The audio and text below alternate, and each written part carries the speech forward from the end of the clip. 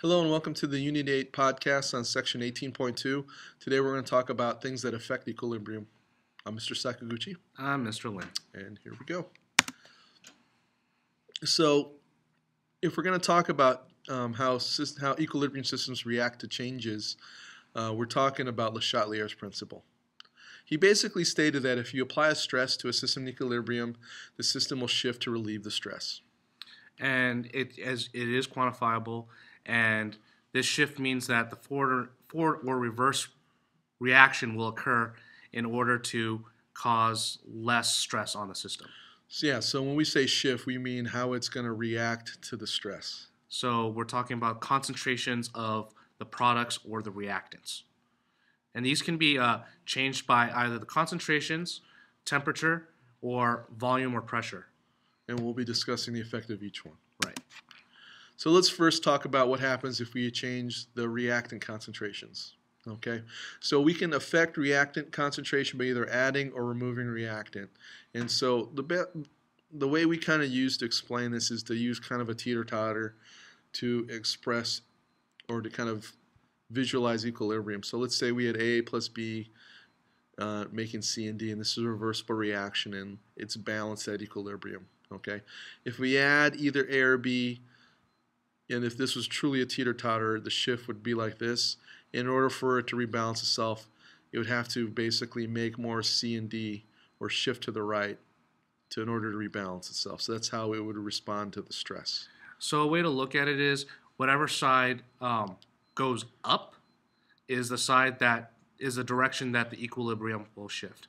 So as you can see on the right-hand side with removing a reactant, so removing either A or B, which are reactants, we remove something on the reactant side, and as a result, the reactant side elevates, and so we will see an increase in a reaction rate towards our reactant side. And again, this is the shift in order to try and rebalance itself. Right. We can also do the same thing with product concentration. So again, we can either add product or remove it. And again, we're at equilibrium, so everything's balanced. If we add either C or D, what ends up happening is you end up with an imbalance that kind of visually looks like this. And then in order to rebalance itself, we need to shift to the left or make more A and B to establish equilibrium. Same thing on the other end, where you're removing product, you remove C or D, and as a result, the right-hand side of the equation, right-hand side of the equation shifts upwards. So we say that the equilibrium is shifting to the right or shifting towards product. More product, as a result, is going to be made. Right.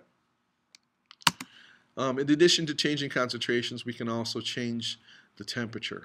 Now, when we change the temperature, it's going to make a difference whether or not we have an exothermic reaction or an endothermic reaction. So what we're talking about here are exothermic reactions only. And if we're talking about changing temperature, we can either raise the temperature or lower it. Okay. Now with exothermic reactions, the energy is going to be on the right-hand side. So it's almost like if it was a product. So when we raise the temperature, that's adding energy, and it's like adding product. And so what ends up happening is we have an imbalance that looks like this, and we end up shifting to the left and making more reactant in order to reestablish equilibrium. Same thing like previously when you're removing any other product. Since energy is our quote-unquote product in an exothermic reaction, we remove the energy that's lowering the temperature, that's relieving stress on the right-hand side, and as a result, the equilibrium will shift to the right-hand side because the right-hand side of our teeter-totter is the part that's going up. Now for endothermic reactions, the energy is on the left-hand side, not on the right-hand side. So now it's like a reactant. So when we decrease the temperature, that's like removing a reactant. And when we remove reactant, we get an imbalance that looks like this. And we end up shifting to the left. We make more reactant in order to counteract it. Same thing on the other end, where if we increase the temperature, what we're doing is we're adding to the reactant side. And as a result, there's a shift towards our right-hand side now, causing an increase in production of C and D. We can also have changes in volumes or pressures, and this is basically another special situation. When we're looking at gases and things like that, we have to. It matters what side has the greater number of moles of gas. Okay, if you look at this reaction here, if we add up the total moles of gas by adding up the coefficients, notice that there are 4 moles of gas on the left-hand side and 2 moles of gas on the right-hand side. So what we're talking about here is based upon a situation where there are more moles of gas on the left-hand side or reactant side than the right-hand side.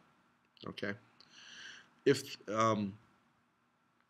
So if we increase the volume or decrease the pressure, what's going to end up happening is we're going to favor a shift in the direction where there are more moles of more total moles of gas. So since there are more moles of gas on the left-hand side, the shift would be to the left. It's actually also similar to looking at it as amount of space that gas will take up. So as a result of having more moles on the left-hand side, and since we have more moles of gas, it's going to need more space. We increase the volume or decrease the pressure. As a result, there will be more room for the equilibrium to shift towards the left-hand side.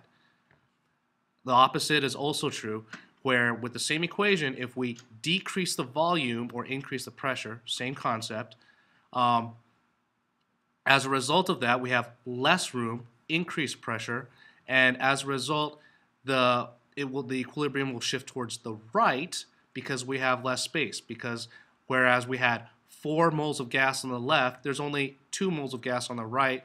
The equilibrium will favor the right-hand side because it requires less space. And then here's a situation where we change the volume of pressure where there are more moles on the right-hand side. So again, notice there are 4 moles on the right and only 2 moles on the left. So if I increase the volume or decrease the pressure, we end up with an imbalance, and because of that, it's going to again favor the side with the greater total moles of gas. Opposite again, still true. When you decrease the volume or increase the pressure, when you do that, you're going to favor the side that's going to take up less space.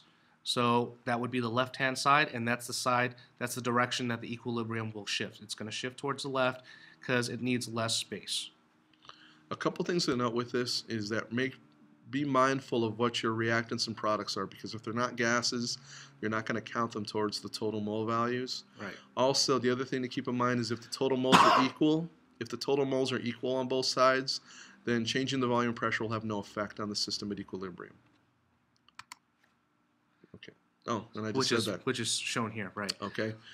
So changing the volume and pressure is no shift. Catalysts will get you to equilibrium faster, but again, catalysts will have no effect on equilibrium either. Right. So this is when you have equal moles on both sides of the reaction for gases. And I think that's it. Yep.